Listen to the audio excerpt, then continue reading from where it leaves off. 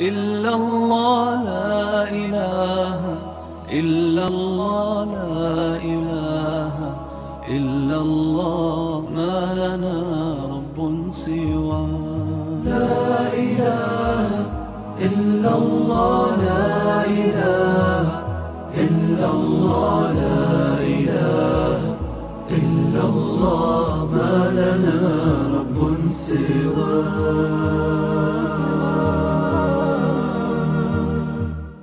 أعوذ بالله من الشيطان الرجيم بسم الله الرحمن الرحيم الحمد لله رب العالمين والصلاة والسلام على أشرف خلق الله محمد وآله الطاهرين اللهم صل على محمد وآل محمد. Assalamu alaikum wa rahmatullahi wa barakatuh, dear viewers, and welcome to Hadi TV and another episode of Beyond Belief. We know that there really are so many challenges around us in today's society.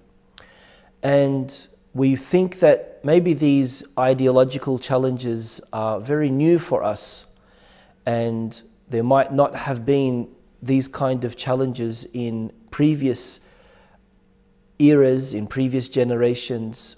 But reality of the matter, there's always been an issue where certain group of people saw themselves to have to justify or explain to themselves and also to others the foundations of their belief. There's also always been, in each and every time throughout our history of mankind, places and times where people needed to challenge themselves. It's not only an issue of you defending your belief, and that's what we're also focusing on here, but something that we're focusing on more than that is not in you in the defensive mode, but you in the understanding and founding some kind of established ideology. So I think a healthy approach is to come forward with an empty slate and look at your belief system with question marks, with hesitation, with curiosity, with eagerness to find more depth in your understanding. And hopefully you will be able to discover the realities of life through these kind of what we call challenges. And this is exactly what it means when Almighty God says, سَنُرِيهِمْ آيَاتِنَا فِي الْآفَاقِ وَفِي أَنفُسِهِمْ. We will show people our signs in the horizons, in creation, and also in themselves, in order for them to come to the realization of truth. أَنَّهُ الْحَقِّ. This أَنَّهُ الْحَقِّ, is it in reference to God being the absolute truth, which of course He is? Or does this ayah refer, does this verse refer to that the realization of the true path, of the truth in this world, in opposite to the false? So we've spoken about this before, but I think it's always very important for us to remind ourselves that level of curiosity, that level of eagerness, that level of wanting to commence this journey, this scientific journey, this rational journey, this kind of, if you could say, emotional journey that we all need to embark on in order for us to find that truth. We always need to remember that we can't get anywhere if we are not humble. We won't be able to reach any stage in our lives unless we know our limits and know our boundaries and realize that وَمَا أُوتِيتُم مِّنَ الْعِلْمِ إِلَّا قَلِيلًا, as the Quran says. You've only been given a very small amount of what knowledge really is, a very small amount of knowledge. And we are yet to discover many things that are in this physical material realm, let alone that which is beyond and above that.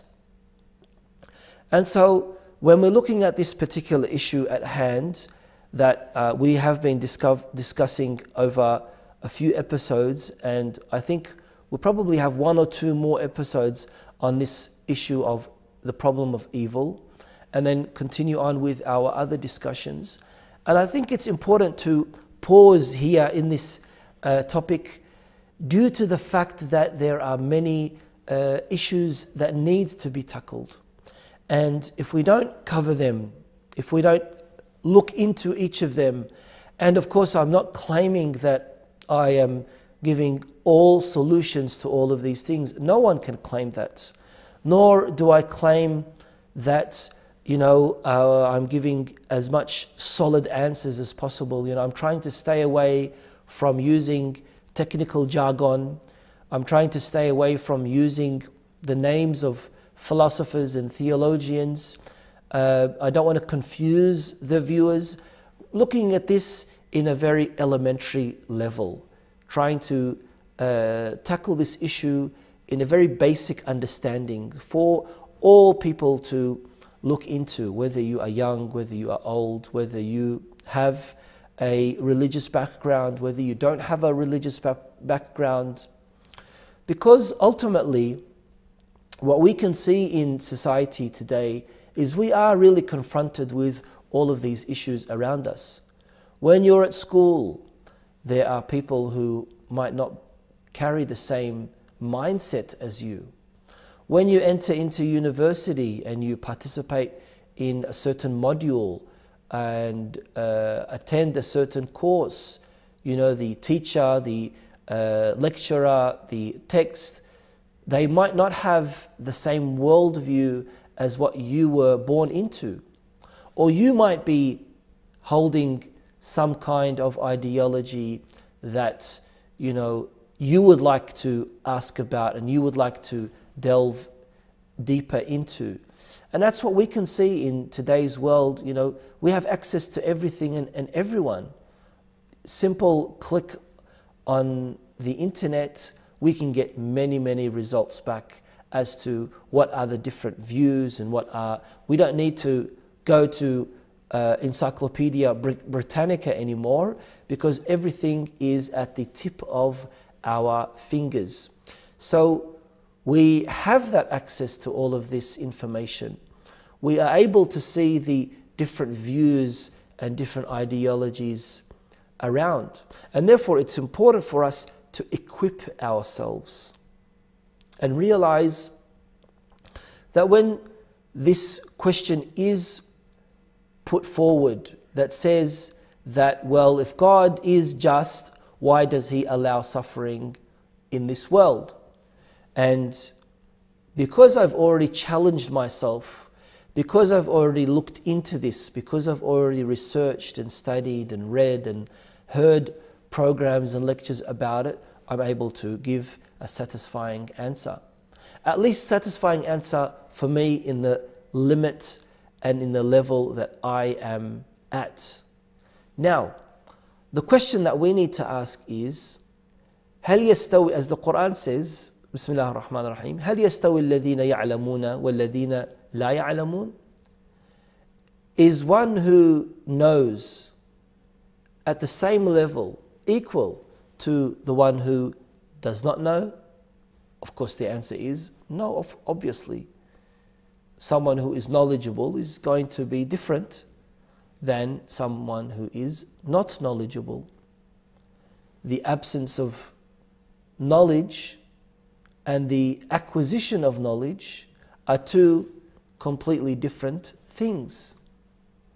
Now, what happens if I am going to deal with or look at a knowledgeable person and a non-knowledgeable person in scientific talk, not in moral judgment, as both being equally the same?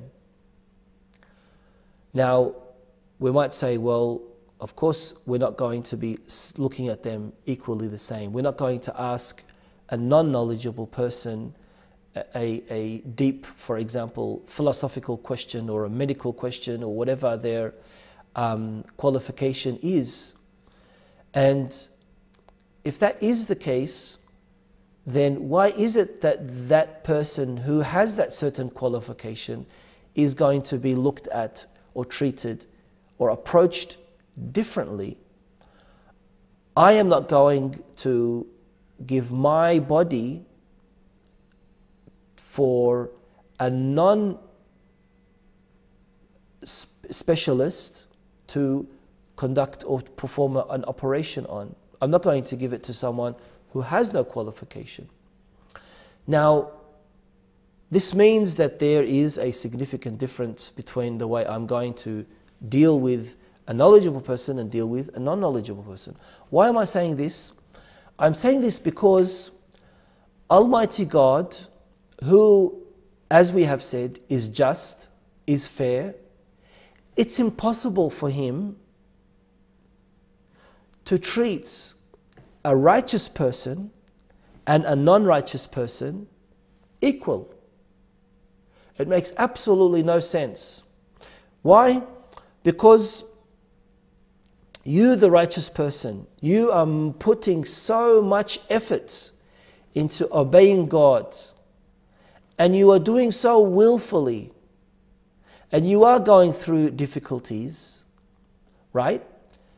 And then all of a sudden you realize that someone else who's putting no effort, who has absolutely no care on this earth, who lives a hedonistic life, will be treated exactly the same in this world and also in the hereafter. This is against the adl and the justness of Allah subhanahu wa ta'ala. Which is exactly why we believe fundamentally in accountability. Now, when we're talking about the problem of evil, we are also saying that we cannot negate the reality of having choice in your decisions.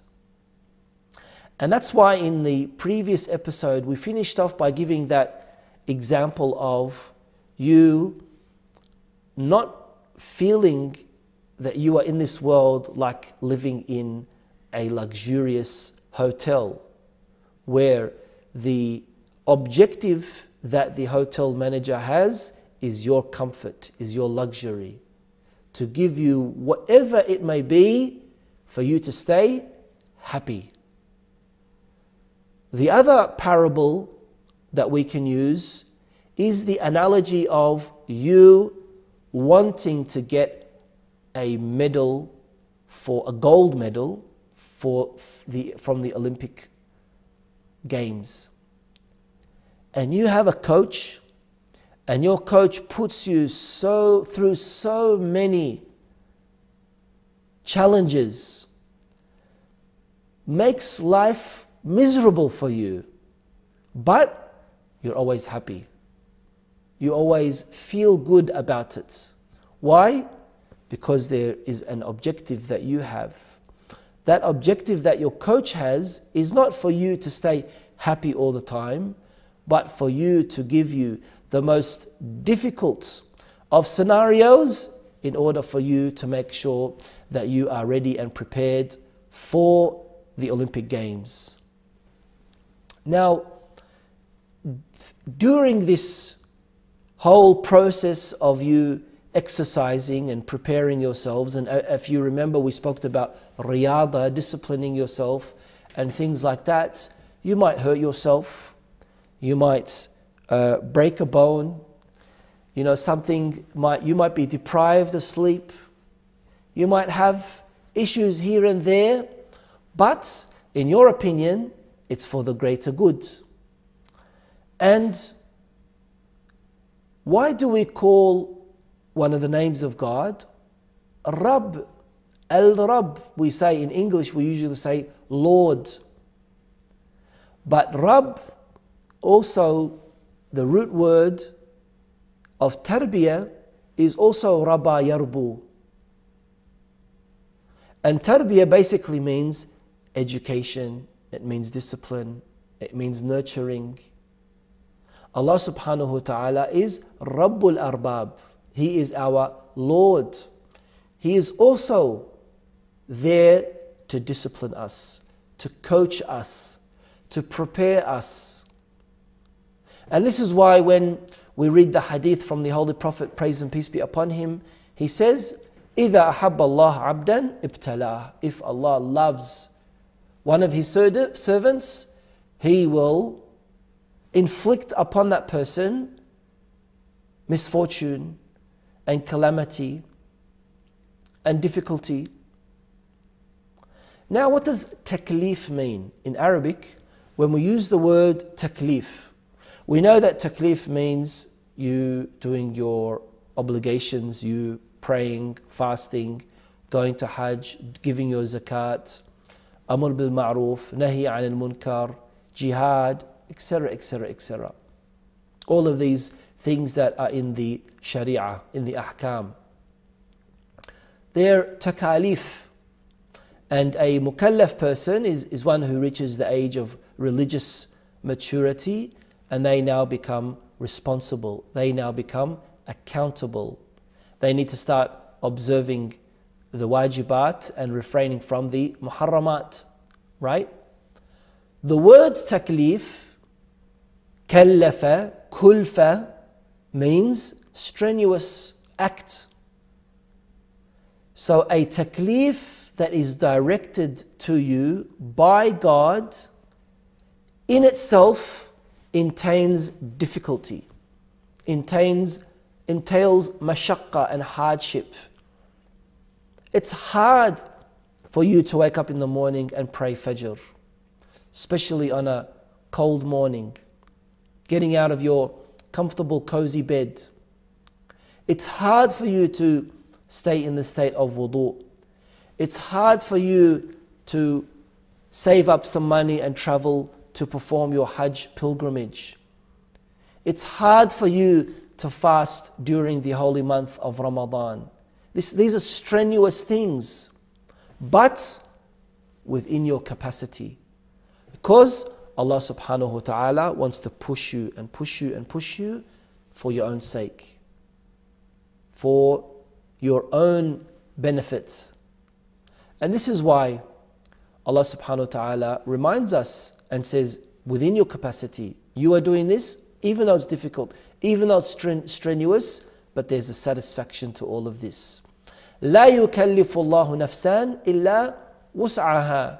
Allah subhanahu wa ta'ala will never impose or allow someone to endure something that is beyond their capacity. لا يكلف الله نفسا إلا وسعها.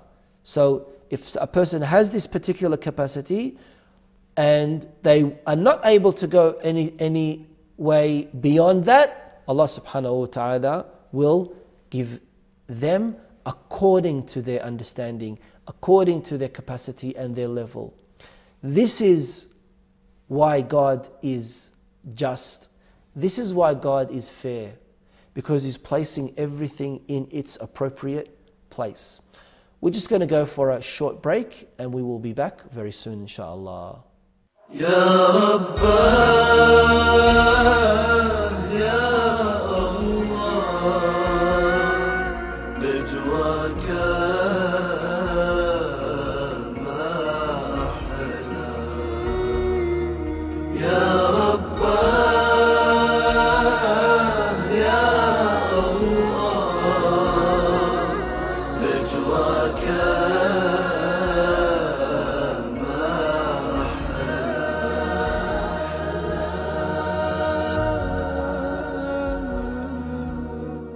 وجدتك أنت يا ربي مناي وحلو أفكاري ألذ مشاربي أخلو بهمهمتي وإسراري ويسكرني عن الدنيا دعائي وقت أسحاري أيا حنان يا منان يا رحمن يا بار لقاؤك غايتي يا رب فيه كنز الأنوار إليك أبث ما تدري. Welcome back, dear viewers, and we're talking about taklif, strenuous work, why Allah subhanahu wa ta'ala puts us through these difficulties, and what kind of benefit is there going to be?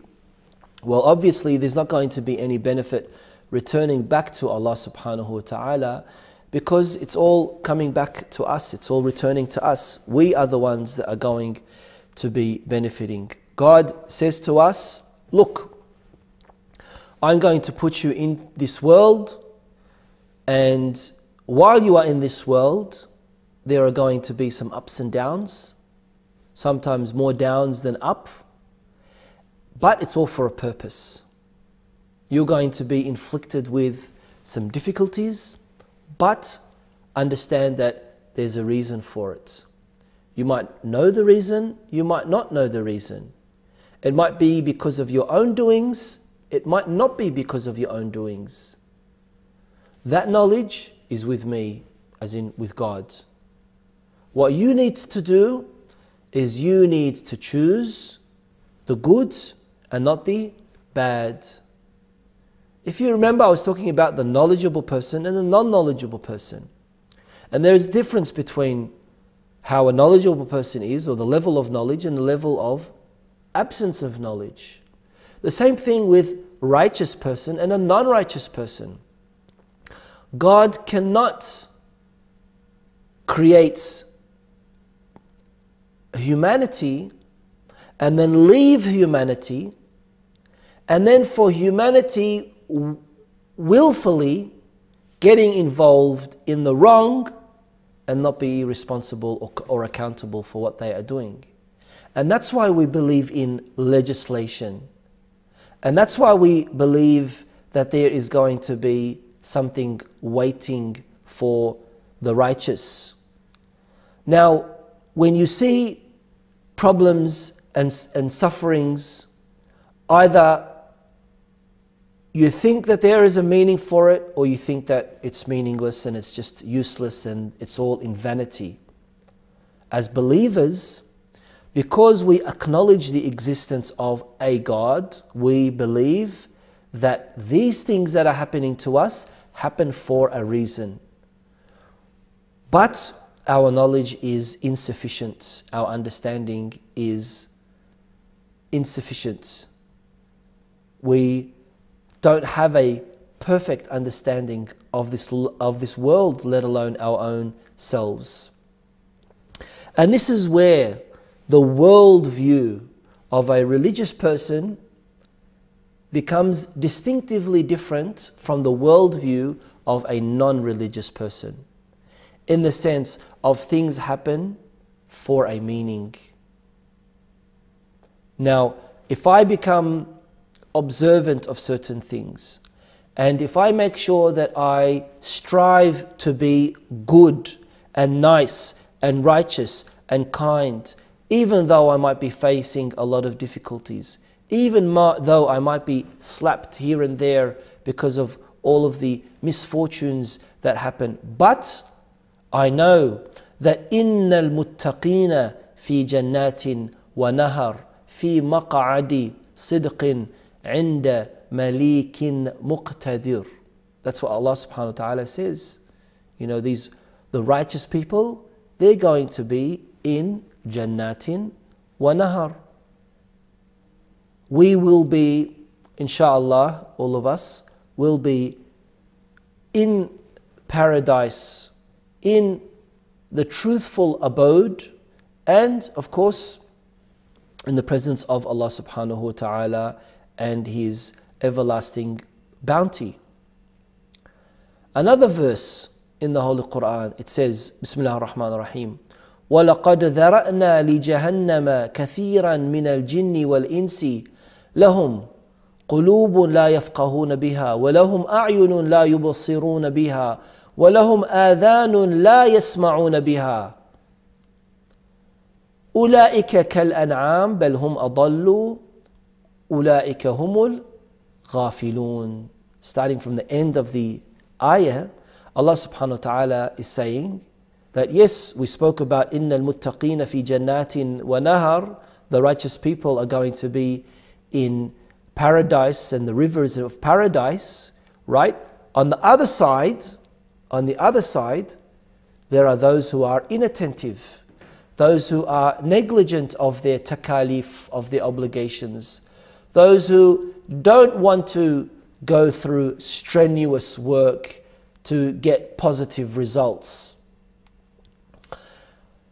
And they are humul ghafilun. What level of type of humanity kind of understanding do we have of them? Ulaika kal an'am. They are like cattle, or even worse than cattle. So you have al-muttaqeen in the highest levels of paradise, and then you have those who are inattentive, who are negligent, who are careless, who are like livestock. They are like cattle. Why? Because they have eyes that they don't see with. They have hearts that they don't understand with. They have ears that they don't hear with. What's the point of them being there? In their physical form, they're human beings, but as far as the reality of how they are functioning on this earth, for them, it's all just meaningless. This is not the Islamic worldview. This is not the worldview of a religious person. Even beyond Islam, we can see other religions also carry this kind of ideology and understanding. So, if evil does exist, which obviously in the objective sense it does, then it exists for a meaning. And there are goals that we need to achieve in this world, because we will be accountable for our choices. When you have two paths that you are able to select, imma shakiran wa imma kafura, you are either thankful or you reject the bounties of your Lord. Rejecting the bounties of your Lord means you have enabled Iblis. It means you have given in to Satan, to Shaitan. Even though Allah subhanahu wa ta'ala created everything with His absolute goodness, but at the same time people, individuals have choices in what they do. And Satan, Iblis, Shaitan, he had a choice in which direction he wanted to go. So nobody said that this world is going to be all flowery. Nobody said that this world is going to be absolutely free of difficulties and hardships, but you're always going to be satisfied if you know that what you are doing is for a greater purpose, that you are enduring all of this and you are undergoing these difficulties for a meaning. That gives you that boost, that gives you that motivation, that also encourages you to continue on and on.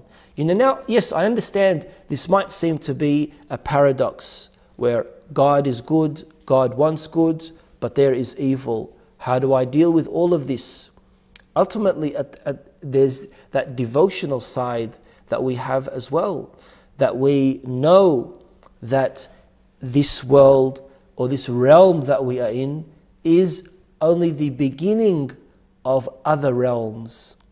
And we understand this through the words of Almighty God, not only in the Holy Quran, but also in other holy scriptures as well. And so we are working towards that. We are striving towards achieving that. That's what is going to give us the strength. Now, when you look at this kind of understanding, and when we say that, you know, we are able to see the good in all of these things, you know, it reminds me of the sister of Imam Hussein, the granddaughter of the Holy Prophet of Islam, Zainab, peace be upon her. On the day of Karbala, on the day of Ashura, in the plains of Karbala, Sayyidah Zainab, peace be upon her, after the tragedy, after the massacre, when she was asked, what did you see in all of this? She said, مَا رَأَيْتُ إِلَّا جَمِيلًا. I have not seen, or I do not see anything other than beauty. I see nothing but beauty. Now, did Sayyidah Zainab, peace be upon her, not know what evil was? Of course she did. Did she not acknowledge that Shimr and Yazid and the others were evil? Of course she did. Did she not believe that what happened to Imam Hussein and the other martyrs on the day of Ashura was not something evil? Of course she did. But there was a greater picture for her to look at. There was something beyond this kind of surface visualization of what occurred. And that is, all of these were obstacles. All of these were tests. All of these were things that were placed down in order for these individuals to get to greater, higher, more elevated levels in this world and also in the next world. And that's what satisfaction means. And that's what happiness means. Sa'ada, or happiness, is happiness in the inside. You know, you could be poor and you could be sick and you could have this issue and that problem with your neighbor, with your spouse, with your child, with your parent, with your country, with your government, with work. You could have with money, all of these things and all of these problems, but you're content in the inside. You're happy in the inside. Why? Because you have God, because you have Ahlul Bayt. You feel empowered. Would it be better for the world not to have this? Of course. And that's exactly why we emphasize so much on the importance of the reappearance of the awaited Savior, the Mahdi, who will يَمْلَأُ الْأَرْضَ قِسْطًا وَعَدْلًا بَعْدَ مَا مُلِئَتْ ظُلْمًا وَجَوْرًا, where he will fill the world with justice and equity and peace after it has been ridden with tyranny and oppression. Now, of course, that's a good thing. Again, another thing that we need to look at is good and bad could also be subject for you and the way you look at it as a person. It's ultimately your choice at how you evaluate things, how you interpret things. You know, now for example, you suffer. You have a difficult life. You have two choices: abandon everything, lose hope, have despair, enter into some kind of dismay, kind of feeling, become depressed, become anxious, or look at the bright side of all of this. Majority of people look at the bright side, look at the positive side. A majority of people, over 95% of people in the world, would say, even though I have all of these difficulties, even though I am suffering, I still want to live. I don't want to become lost in despair. I don't want to become lost in despair.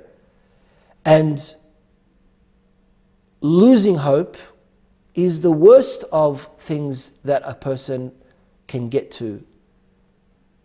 Which is exactly why, you know, a very, very small percentage of people do lose hope. A very small percentage of people, unfortunately, you know, get to that stage of wanting to end their lives and commit suicide because of suffering and hardship and difficulty. But the overwhelming majority of people don't. The overwhelming majority of people want to continue to live. And they want to look at the positive side. They want to make meaning to their lives. They want to understand the greater purpose. And that's what we need to do. And hopefully when we encourage ourselves to look at with these kind of perspective, then we can also minimize and inshallah one day eliminate those people who have lost hope, where we can extend our hands out to them and say to them, whoever they may be, whether they be fellow Muslims or even non-Muslims, we extend our hand out to them and we say to them that there is meaning for life. Don't lose hope, even though you're suffering, even though you're finding things very, very difficult to live. Hopefully, all of this will be solved and you'll be able to get back to your life. And look at all of the other good blessings that you have. You know, you've got so many things around you. You have your family, you have your loved ones. You know, just bring your hand out. Yes, we understand also that there's unfortunately there's the issue of mental health. And sometimes that also plays a major role in having despair and losing of hope also.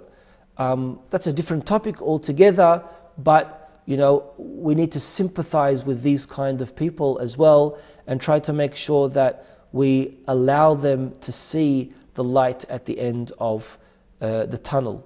So with the majority of people wanting to continue to live, even though they see these bad things, even though they experience these bad things, but they still want to be positive. And this mind that we have is so powerful. This mind that we have is so strong. There's so much that we are able to achieve just by thinking, just by concentrating, just by finding balance, just by seeking guidance and positive guidance as well. And there are many, many capabilities that we have that we are yet to discover, which is exactly why when we want God, we need to also put some efforts. And God will answer our calls. God is there for us, but we need to do a little bit of movement as well. We need to extend our hand up to God, and He will, of course, receive us wholeheartedly.